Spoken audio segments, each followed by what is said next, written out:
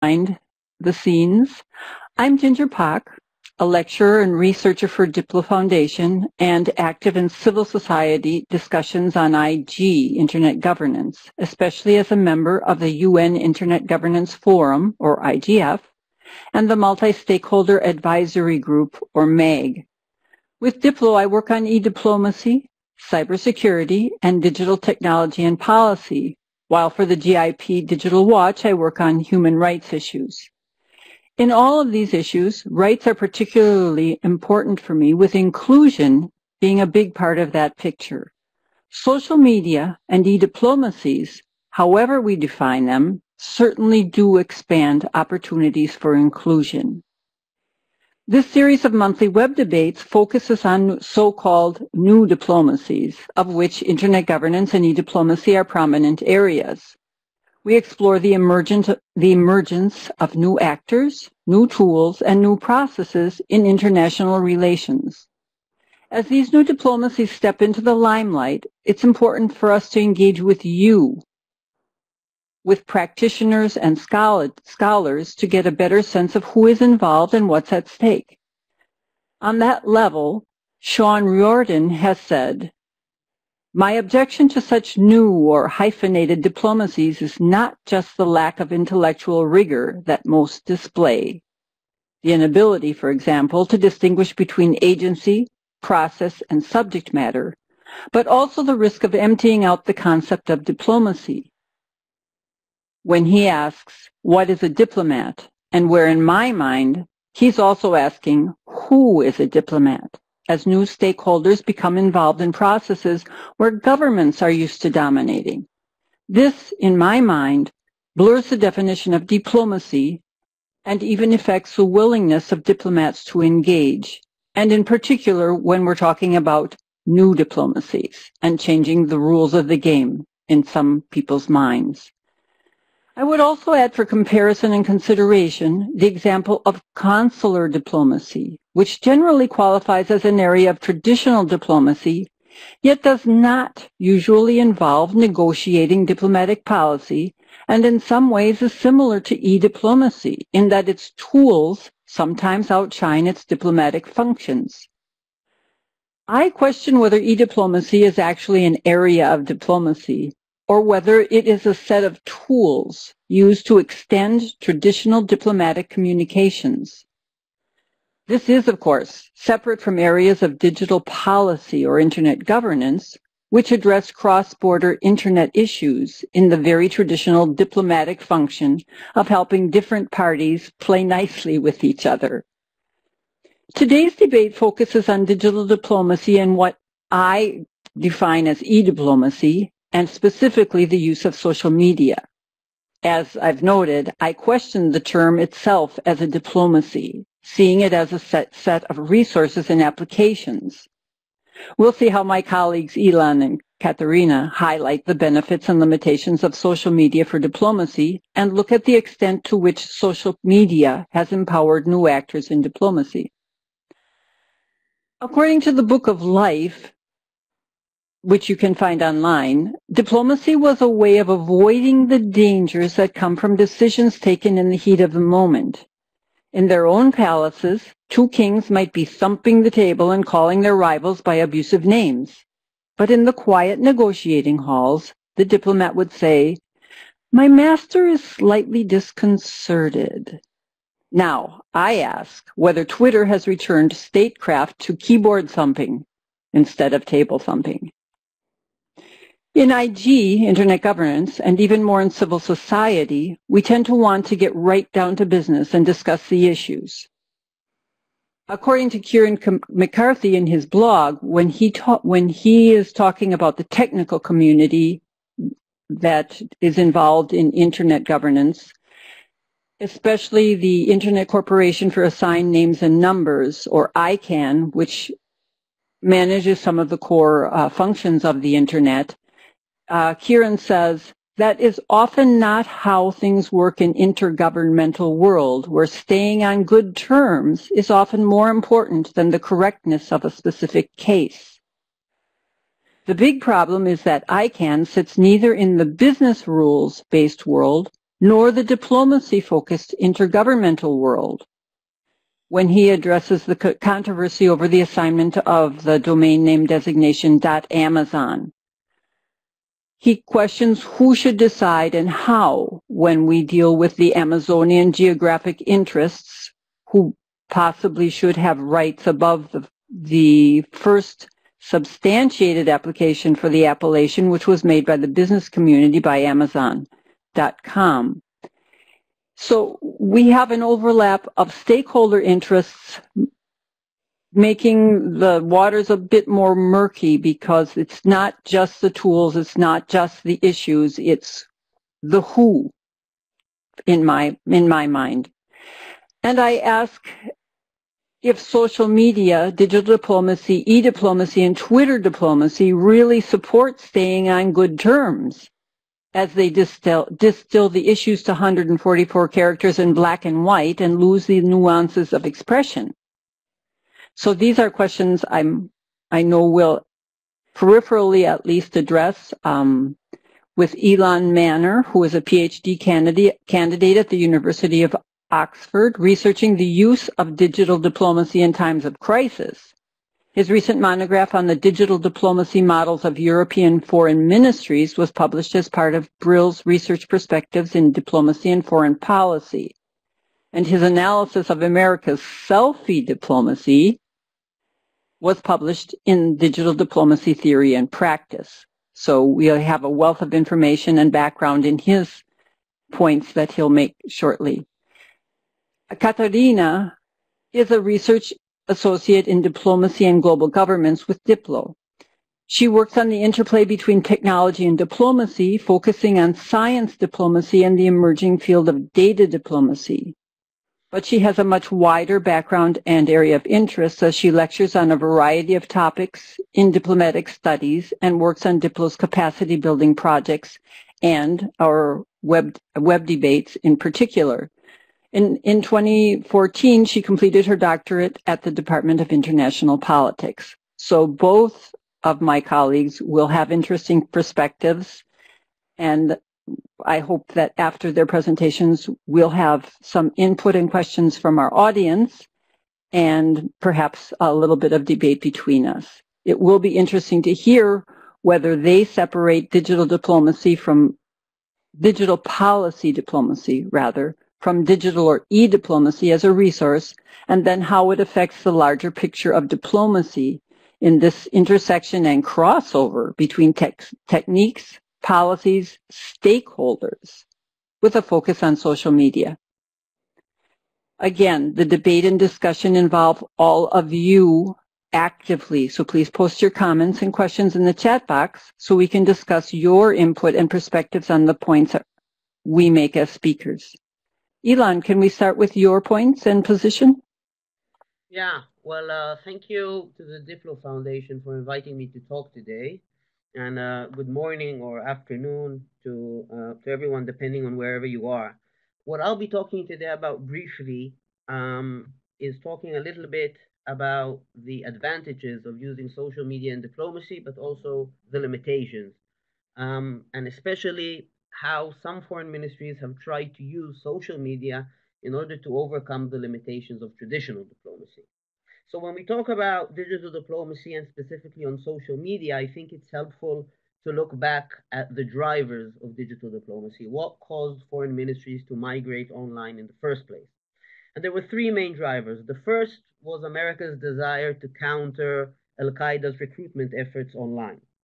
The second was the Arab Spring, which caused a lot of foreign ministries and diplomats to think that they could use social media to monitor conversations in other countries and predict events that could happen in foreign countries.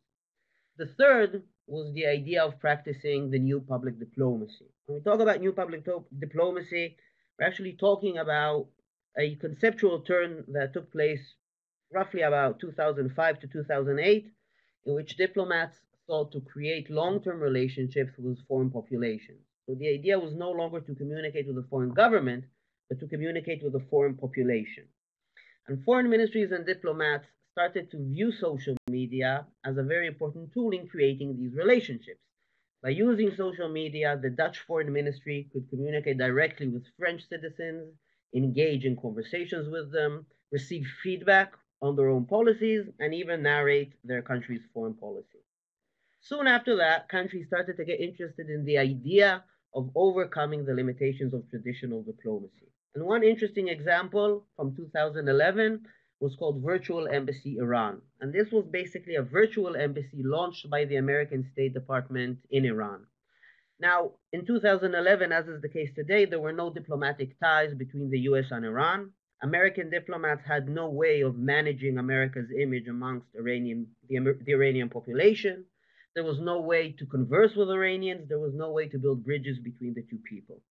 And so the State Department launched a web-based platform, or basically a website, in 2011 called Virtual Embassy Iran, which was meant to replace a brick-and-mortar embassy. So Iranian citizens could go online and learn about American history, learn about American foreign policy, read content about the historic relations between Iran and America, but also apply for visas and look up information about studying in the US.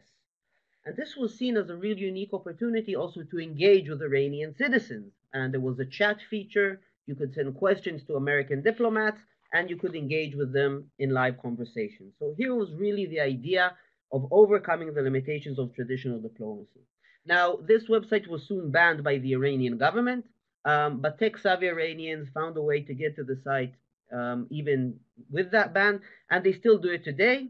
It's still active, and it even has a Facebook channel today in which there's engagement between American diplomats and Iranian citizens.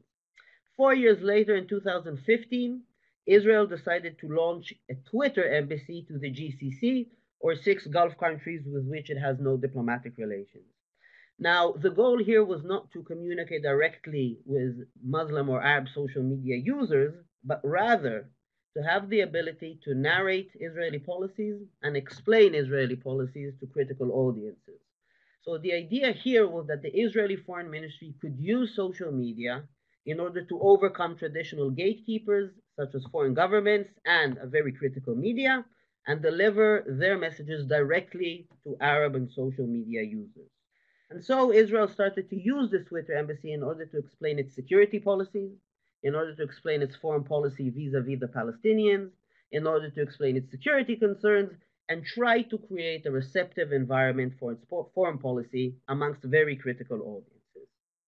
And the third interesting example, launched at the end of 2015, is called Palestine in Hebrew. And this is basically a virtual Palestinian embassy to Israel, which produces Facebook content in Hebrew. Now, the relationship between Israel and Palestine is very complicated. Israel only partially recognizes the Palestinian government in the West Bank. It doesn't recognize the Palestinian government of Hamas in Gaza. And despite this quasi-official recognition, there is no Palestinian diplomatic presence in Israel. So there's no way for Palestinian diplomats to converse with Israelis. And so similarly to the Americans and to Israelis, the Palestinian Authority decided to launch a Facebook channel which could converse with Israelis. But here the goal was not to relay foreign policy, was not to communicate directly with another population, but rather to create a positive and credible vision for the future. So what the Palestinians wanted to do was to explain to Israelis what the Palestinian state would look like when it would be established, and so to try and regain support for the peace process. And when you look at this Palestine in Hebrew Facebook page, a lot of the content actually is dedicated to demonstrating what Palestine will look like. So it talks about the values of the future Palestinian state, saying that we will be a liberal country, one that celebrates multiculturalism, one that recognizes the rights of religious and ethnic minorities. Its government will be a democratic government. It will have a willingness to coexist peacefully alongside Israel. And some of the posts even talk about the Palestinian culture of this new state, talking about Palestinian sports and national institutions such as the National Symphony or National Orchestra. And the idea here was to restore credibility to Palestinian makers and also see a resurgence in support for the peace process. So these are 3 ways in which governments can use social media to overcome the limitations of traditional diplomacy. Now, it's not a new form of diplomacy, but rather a new means for obtaining traditional goals of diplomacy. However, what we're witnessing, especially over the last year and a half or 2 years, is the main limitations of using social media and its impact on diplomacy. Now, if we said that digital diplomacy started with an emphasis on relationship building, what we're seeing now more and more is digital diplomacy being occupied with creating strategic narratives. And strategic narratives are seen as a prism that a foreign ministry can create through which global audiences are supposed to understand events, issues, and actors around the world.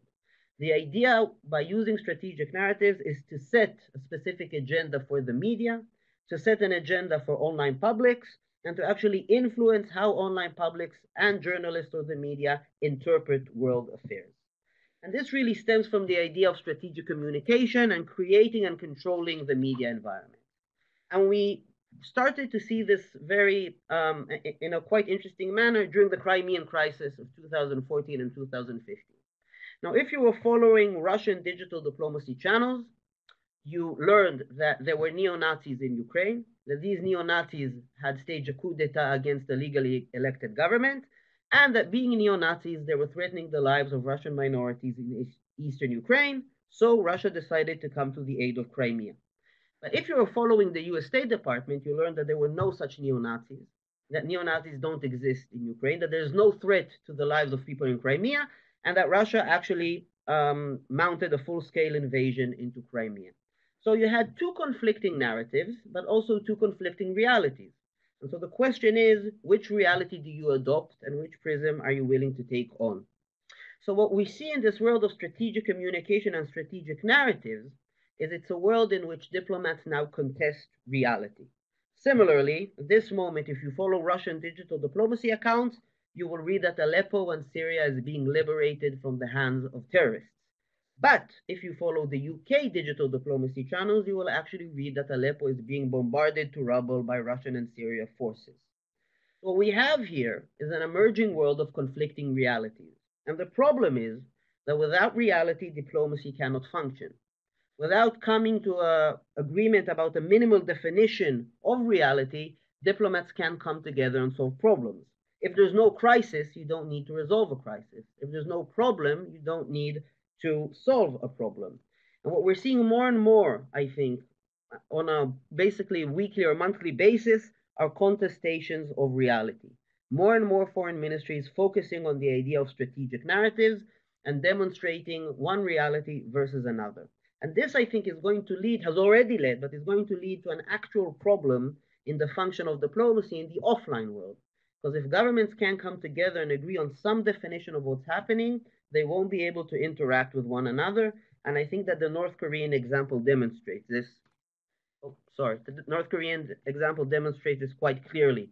There's an agreement that there's a crisis and a problem, so there's an agreement that something has to be done. The final thing, which I think might be interesting to look at, is where is the future of digital diplomacy or social media use is going to go. And I think that what we're going to see over the next 2 or 3 years are three things. First, massive investments by foreign ministries in actually creating algorithms. That is, writing code and implementing these algorithms both on social media and on other digital platforms to create tailored diplomacy. In other words, you'll have an experience of online diplomacy similarly to what you have on Netflix or Amazon. Diplomatic messages sent to you based on your opinions, world interests, and even data gathered from other apps. We're going to see more and more countries deploy bots, which are social media programs that are meant to alter our perception of reality. And this is going to lead to a greater crisis in diplomacy because, again, we'll have many conflicting realities. And the third thing is probably going to be increased use of artificial intelligence. I think that in about 5 years, many foreign ministries won't have a consular department. They'll have artificial intelligence that actually deal with requests for visas and passports. And we're also going to see artificial intelligence used to monitor social media content, analyze if a crisis is going to erupt, and even prescribe what kind of intervention a foreign ministry should do in order to prevent the crisis. So that's it for me.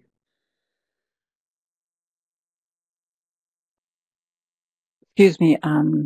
Thank you very much, Ilan. That was very, very thought-provoking and interesting as you set this, a wider stage and brought out the link between traditional strategies and the newer, supposedly newer techniques that e-diplomacy allows. As a matter of fact, Kishan Rana made an interesting comment about that transition. He says, I wonder if before 2003, diplomacy did not connect with publics, questioning whether that's actually true. When the French launched Alliance Française at the end of the 19th century, or Latvia took interest in improving its image with the U.S. around 1910, they were already working on rudimentary public diplomacy. My short point, says Kishan, is that the break between old and new diplomacy is not all that sharp, and after he made that comment, you actually expanded on exactly that point and proved it. Kishan did go on to mention that diplomacy has always been about relationship building, but today non-state actors loom larger than before. And I wonder, Ilan, if then public diplomacy actually includes a bit more of reaching out to non-state actual stakeholders and actors in the diplomatic circles now, not just the public diplomacy arena. Would you like to address that quickly before Kat starts? Well, I mean, we're going down the rabbit hole of definitions, which is something that academics and practitioners kind of like to do, which is okay, I think. But I would definitely agree with the main premise that diplomacy at its core is about, I think in 1987, I don't remember the name right now, but someone defined diplomacy as the mediation of estrangement. Basically, the focus here is on relationship building, and it doesn't really matter if you're building relationships with the foreign population, if you're building and nurturing relationships with non-state actors, or if you're building and nurturing relations with academic actors or even other states. That's basically the basic premise and goal of diplomacy. You have different audiences with which you try to interact and different platforms for doing it. About the distinction between old and new diplomacy, I would agree that even if we go back before the Peace of Westphalia to the 12th century, diplomacy still had a similar purpose, sending representatives between different clans and trying to establish relations.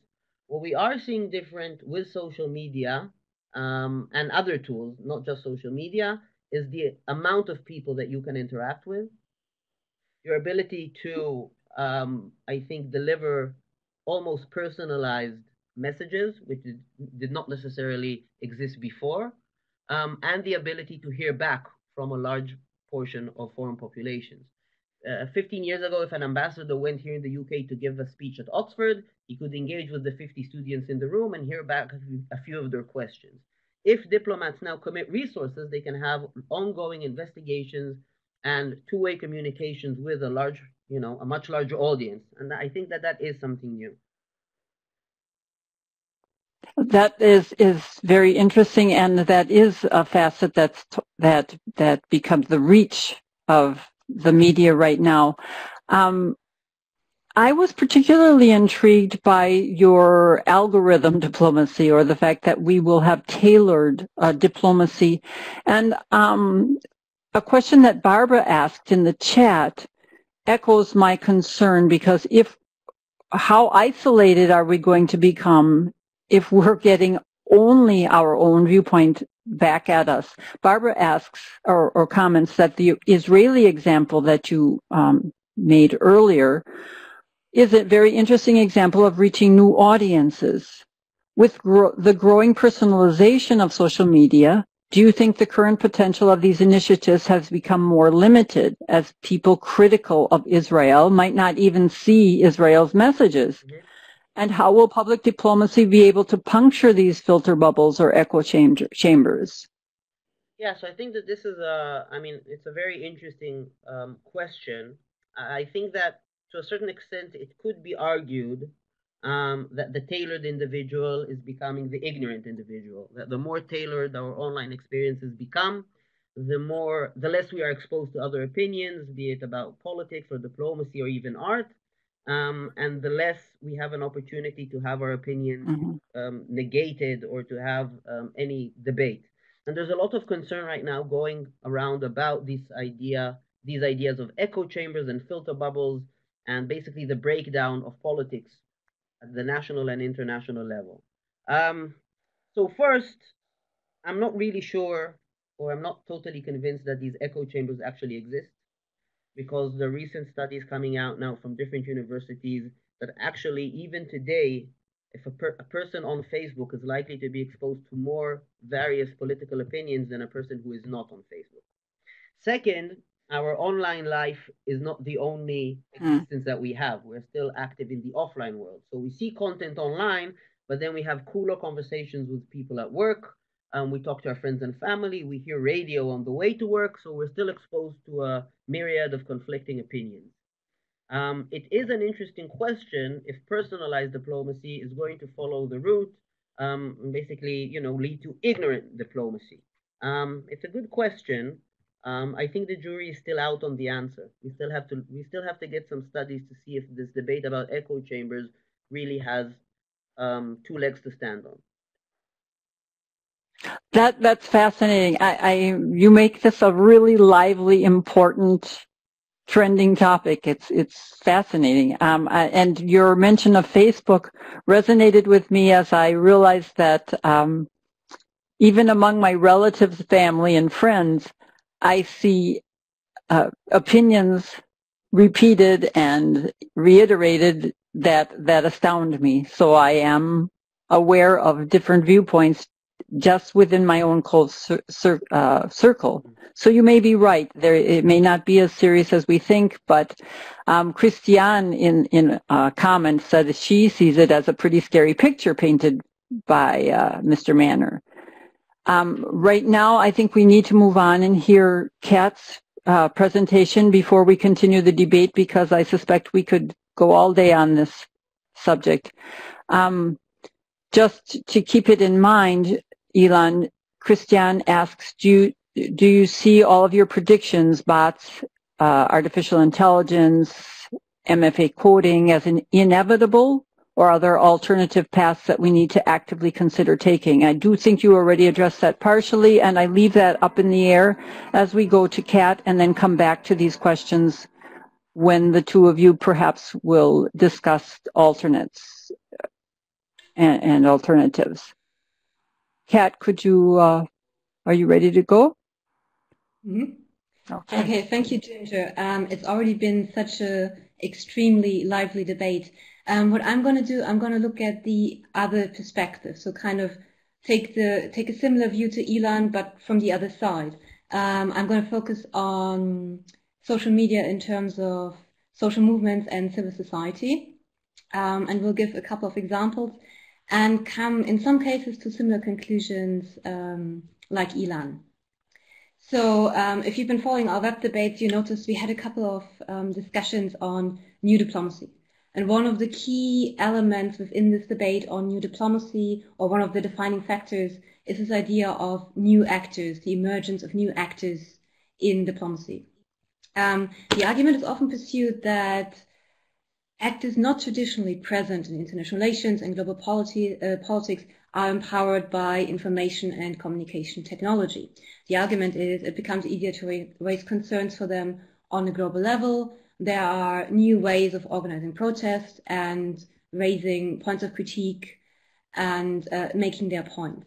So building on that, the question for diplomatic services is how can and how should they respond and engage? In particular, I have 3 examples. I will look at the notion of the Twitter revolutions and will question that concept. I will be tracing so-called scale shifts, and here I use the example of Occupy Wall Street. And then my third example relates to the youth climate justice movement and how they use Twitter during the yearly conference of the parties. And here the question I would like to raise is the question of, is there a new conference diplomacy we should be aware of? So starting with my first example, will the revolution be tweeted? We often heard or still hear the argument that Twitter played an important role in supporting social movements and protests in Moldova in 2009, Iraq in 2009-10, and Tunisia in 2010 and 11. And very quickly, the term Twitter revolutions was suggested.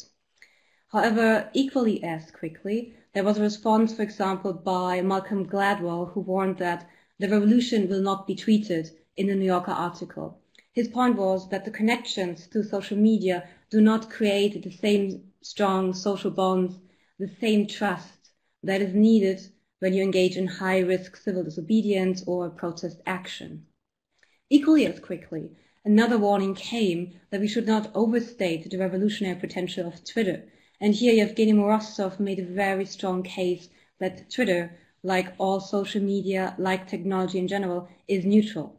It can be used to support human endeavors. It can be used to suppress those very human endeavors. In other words, in equal measure, social media offers unprecedented opportunities for communication and connection, but also control and suppression. Now, 8 years after the Twitter revolution, the new mantra rather seems to be the following: to create a buzz, go online. To create real social change, go out and protest. So this just as an introduction, and I don't want to get into the details of the argument yet, but what I want to do is to draw a couple of lessons for foreign services. And the first lesson that emerges is the idea of social media, or it relates to social media as a tool. And what we have here are potentials for monitoring, prediction, and reporting. Similarly, and this was a point very strongly made by Ilan, there's also an opportunity for communication, for using social media to react to unrest in another country, for example. And then the second point I would like to make in this regard, we should not forget that social media is not just a tool for diplomats and diplomatic services, it is also a topic. And in that sense, we need to be aware of diplomatic negotiations, digital policy making, but the question is, how do we regulate cyberspace? And how do we navigate this very difficult terrain between freedom of expression and, for example, countering online extremism? So this was the first example. The second example relates to Occupy Wall Street. And in this case, I would like to use the example to introduce the idea of scale shifts and the possibilities for tracing those scale shifts. So Occupy Wall Street. In the aftermath of the global financial crisis, a protest about unequal distribution of wealth, corporate influence on governments, and an unjust economic system began to emerge. You might remember physical protests emerged in the streets of New York and other cities around the world around September 2011.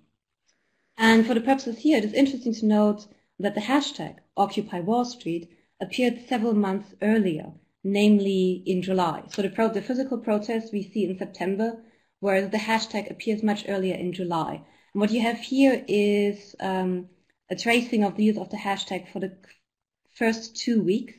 And we see a kind of low level of engagement, which then takes off to then actually, well, basically explode. The second image here traces a couple of months, and whereas here in the first 2 weeks we had about up to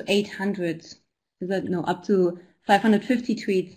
Later on we had tweets ranging in the tens of thousands. So this is what is meant by a scale shift. And what is interesting to observe is how the hashtag gained traction. So at a very low level of engagement, and then people who were connected to different audiences were retweeting, were using the hashtag, and so you literally had this scaling up until you had this massive scale shift. What is interesting to note from the perspective of diplomats and foreign ministries is, of course, that such a scale shift can easily be traced. And similarly, network analysis can be used to identify those key people, those nodes in the network that are crucial for connecting these various audiences. And again, what we find here is the ability to use this for analysis, prediction, and reporting. What I would like to warn here also, however, is that as we can see from this kind of tracing here, it's not exactly a hard science. It's not exactly a predictive science that is exact, because the use of the hashtag and the actual protest on the ground do not fall together exactly. So now I'd like to move to my third example, which is the youth climate justice movement and how they use Twitter during the yearly conferences of the parties.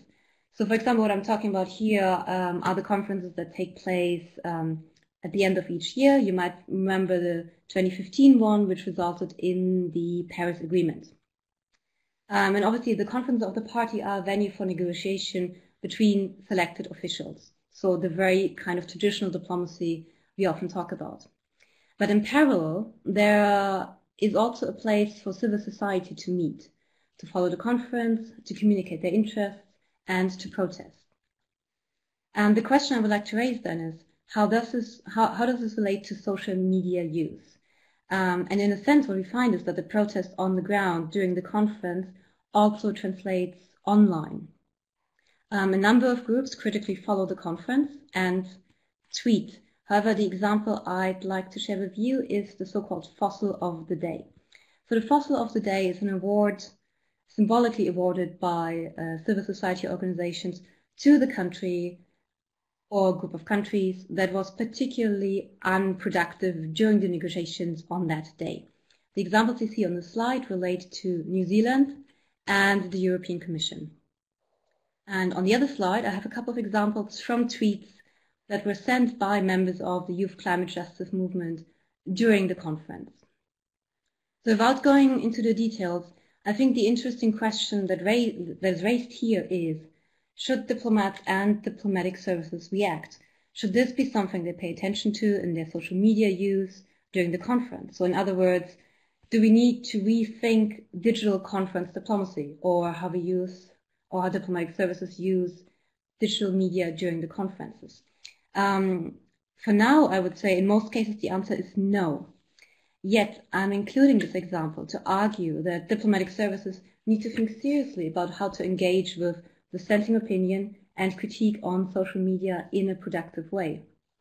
And we all know that the key skill for social media use is not only sending out information, but more importantly is engaging in a dialogue. So as diplomatic services continue their presence on social media, and as this kind of protest that manages to skim the boundary between online and offline becomes more elaborate, I think this will be a very important question for diplomatic services. And one thing I'd like to draw your attention to end my very brief intervention is the fourth tweet I have here. So again, this is from someone from the Youth Climate Justice Movement, sent during the negotiations in Lima in 2014. And that person said, random EU delegates chatting by, to sleep or not to sleep? That is the question. So is there a reason to respond to these kind of critiques? Is there a way to do this in a productive way? And this is the kind of question I would like to end my very brief intervention with.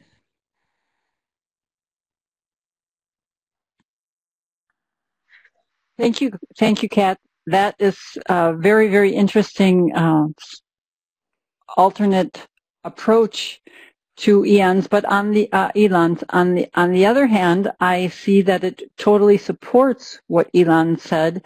I kind of expected, with your big data emphasis, to have you talk more about how big data is involved and go into one of Ilan's very important points, which was how algorithms and big data will be analyzed and used to tailor our messages in e-diplomacy. So to hear your different takes, and even to bring in the importance of the physical world and physical to actually make change, go out into the streets, about conference diplomacy, corridor diplomacy extended to Twitter, which is an excellent point you made. But you mentioned not just dialogue, as Ilan did as well. I'm wondering, when I started watching social media, I was very reluctant to engage. I'm still reluctant to engage, but I still find, for instance, Twitter to be an invaluable source of information. So watching for trends, watching for information, data analysis are very, very important for what you can learn. So when you said that the second point, not just to broadcast your viewpoint, but to dialogue, I actually thought you were going to say for information gathering. I'd like to hear your viewpoint on that, and perhaps Ilan would have a perspective as well. And then we're going to go to a very important question from Suhaila. So would both of you perhaps like to address that before we go on? Kat? Yeah, I think these are some very, very good observations. So, I mean, to break down what I said is basically, I think if you look at social movement, civil society on Twitter, one of the key things for diplomats and foreign ministries to keep in mind is that there are two things. There is analysis, monitoring, and reporting. And then on the other side, there is communication. So in terms of analysis and reporting, your question on big data obviously comes in. And I think it's very important to start from where we are now. And in terms of where we are now, large-scale social media analysis, big data social media analysis is used extremely sparingly by foreign ministries around the world. There's not even a handful that engage with this as far as we can tell. It usually takes the form of sentiment analysis, so the idea, how is a specific topic discussed in emotional terms? Is it positively discussed, negatively discussed? What are the kind of trends? So this is done, but it's very much at the beginning. What we also noticed is that in terms of diplomatic reporting, if you look at some of the reports sent from embassies to the foreign ministry, there's a huge emphasis on, well, the personal impression, what the diplomat sees and hears in a meeting, sees and hears on the street. There are a few cases where this kind of reporting is supplemented with statistics, and obviously even fewer cases where this is supplemented with results from large-scale big data analysis, which is very interesting to note because diplomacy is a traditional profession, and I think there's this extreme emphasis on qualitative reporting rather than qualitative analysis, which I think is is something very positive. I think what I would argue is that in some cases, especially when we look at these kind of scale-up effects that would help us see what is going on in terms of civil unrest in certain areas, then it becomes very, very useful, I think. But in terms of the core function of diplomacy in reporting, it is very much a minor thing. And let me stop there, but I think there's something I haven't answered yet, so remind me of that afterwards, okay? Okay, yes, we will go back to Suhaila's question. I'm really looking forward to hearing what Ilan has to say, because I think that you are the data diplomacy person, and Ilan is actually giving more importance to the data analysis, the statistical analysis that will be predictive and will tailor how social media is used. So Ilan, would you give us your perspective, please? Well, to be honest, I think that we already have almost personalized diplomacy, because each one of us is going to see a tweet by a specific foreign ministry in a different place in his feed, and it's going to come before and after a different tweet or Facebook post. So I can see a tweet sent by Donald Trump, and it comes right before a cat playing the piano and after a friend of mine announcing that he got engaged. You are going to see it in a different place. And so what basically we have is already the context of diplomatic messages that each one of us receives is quite different. And even if you look at Facebook, then the messages and the advertisements on the side and your feed might be actually shaping how you interpret the message. Now, I don't have enough studies on this. I think that there's an American scholar called Marcus Holmes who sits in America who's starting to look at these environments. But it's very interesting to see if that's already kind of personalized diplomacy. I think that where foreign ministries are getting very, very good at using big data is probably crisis management, specifically consular crises. And we have quite a few foreign ministries who have developed online simulation platforms in which the foreign ministry simulates a huge earthquake or terrorist attack happening in another country, and how then you would mine big data in order to understand what's happening on the ground, who needs help, and how you can get to them.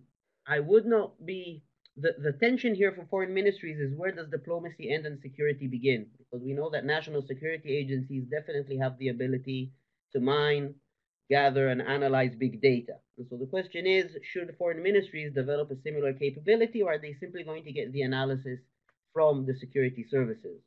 And the answer to that is going to vary from country to country. And based on that answer, different foreign ministries are going to develop different big data capabilities.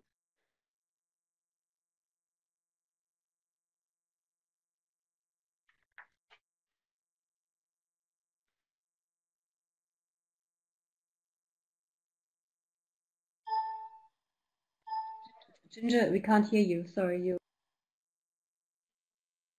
Yes, I'm sorry. I was trying to minimize background sounds. Thank you.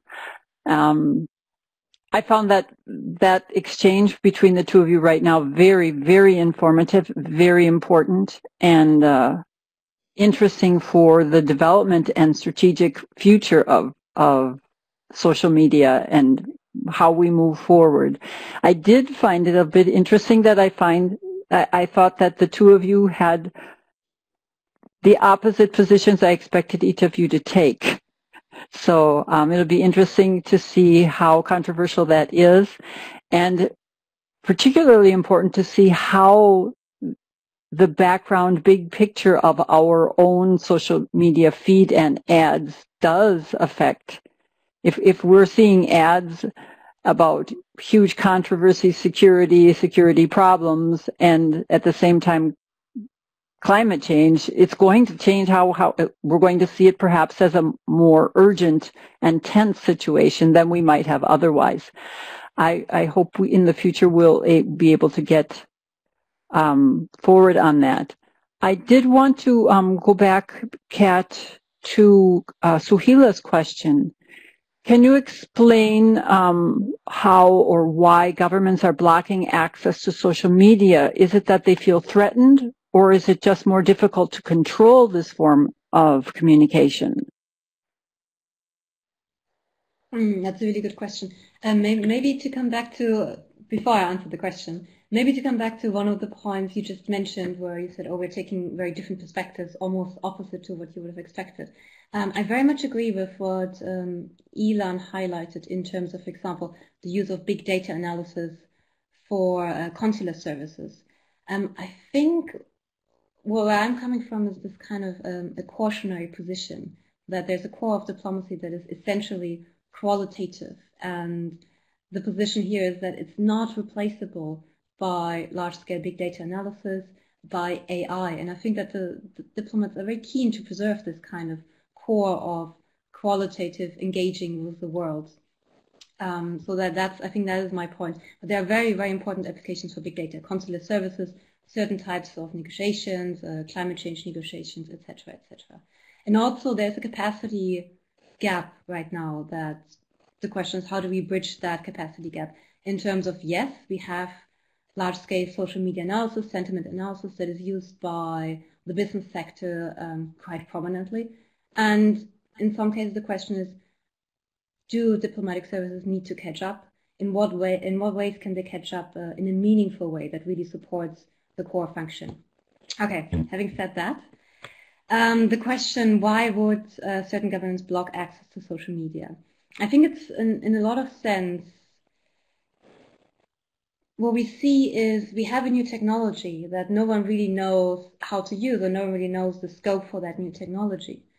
So when we had the Twitter revolutions in the 2010s, it was a very different situation to what we have now, where governments learned certain lessons from these revolutions. One of the lessons is, for example, blocking of access to social media to exactly prevent this kind of scale-up effect. But also, and I think there are two ways here. There is one thing is to control the communication environment domestically, and here we're talking about scale-up effects. But if you look at how how protest in the streets usually develops, this is actually not so important because it usually develops by word of mouth. Your friends are going, so you are going. If you have a friend who goes to the protest, you're much more likely to also go to the protest. A tweet you see will be much less important. I think it comes back to Malcolm Gladwell's argument that I mentioned in my presentation. The actual risk you take by participating in a protest or by going to the streets in a repressive regime is so high that it depends on social bonds and trust that can usually not be created by social media.